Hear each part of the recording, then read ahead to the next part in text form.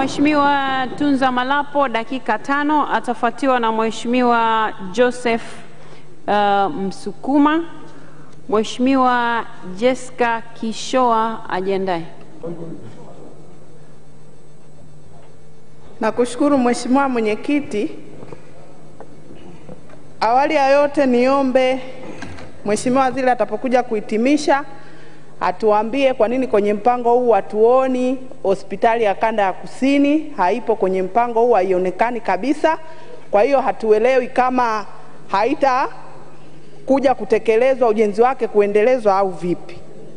Baada ya kusema hilo, niseme kwamba Mheshimiwa Mwenyekiti, wafanyabiashara siku zote wanabembelezwa au kunatakiwa kuwe na majadiliano yenye kuleta tija na sio vitisho. Mheshimiwa Mwenyekiti, ninachokiona watu tukisema biashara zinakufa mnasema zinazaliwa zingine. Wewe hata ukiwa na watoto 10 utamani hata mmoja afe, isipokuwa unachokuwa unatamani uzae wengine waongezeke.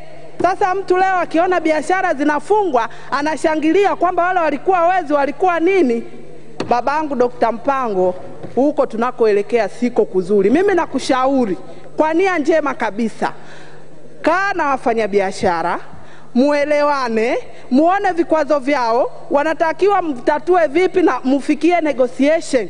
Ukija kwa mfano kwenye swala la korosho, watu wameitwa, wamekaa mezani, wameitikia, labda kwa hofu. Baada ya kuitikia kimefuata nini wewe mwenyewe unajua, mimi sina la kulieleza.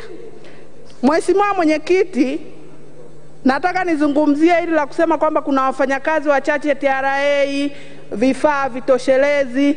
Ni kweli, hata ukisoma ripoti ya CAG imeeleza halmashauri ya mamangu pale Dr. Kijaji inatakiwa kuwe na mashine 100, ziko 22 kwa mujibu wa ripoti ya CAG. Sasa mimi ni shauri mzee wangu Mkuchika hapa wa utumishi, embu muangalie wapatikane wafanyakazi wa kutosha kwa ajili ya TRA. Kutokuwa na wafanyakazi wa kutosha, naomba tupate majibu. Mheshimiwa Mwenyekiti, swala langu lingine nataka kulizungumzia, nataka kuzungumzia mradi wa gesi katika mkoa wa Mtwara.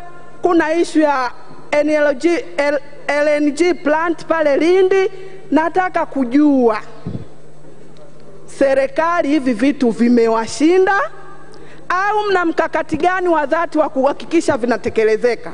Mheshimiwa Mwenyekiti, endapo uwekezaji katika sekta ya gesi ungefanyika kikamilifu, nchi ingekuwa na umeme wa kutosha. Na nyinyi wabunge ndio mlikuwa mnashangilia tunafanya uwekezaji katika gesi, gesi itatusaidia, gesi ina manufaa mengi. Lakini leo wote tumegeuka tunashangilia, wote mmegeuka, mimi simo, wote mmegeuka mnashangilia stiglas, habari ya gesi tena. Basi sasa tunakwenda wapi? Awavishe ni nini? Kwa sababu kwenye gesi tungepata viwanda vya mbolea, kwenye gesi tungeongeza ajira na vitu kama hivyo. Kengele imeshagonga Mheshimiwa, asante sana.